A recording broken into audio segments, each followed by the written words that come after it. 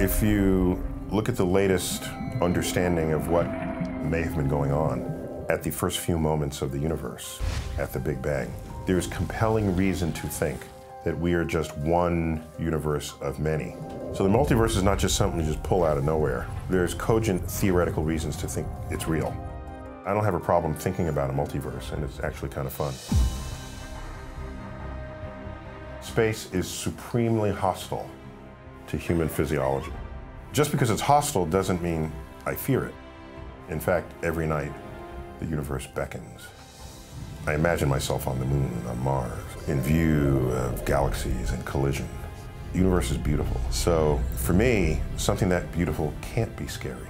It's calling. It matters what is true. And the methods and tools of science are the best ways our species has ever constructed to seek out and determine what is objectively true in this world. The truth matters, because if you're going to make decisions that will affect who and what we are going forward, you want to base those decisions on things that have some connectivity to the universe in which we live. It's not about what other world we might choose to live in. It's gaining wisdom and insight from all of these worlds to see how we can get the best of that and bring that to bear on whatever world it is we occupy. And for the time being, that's Earth.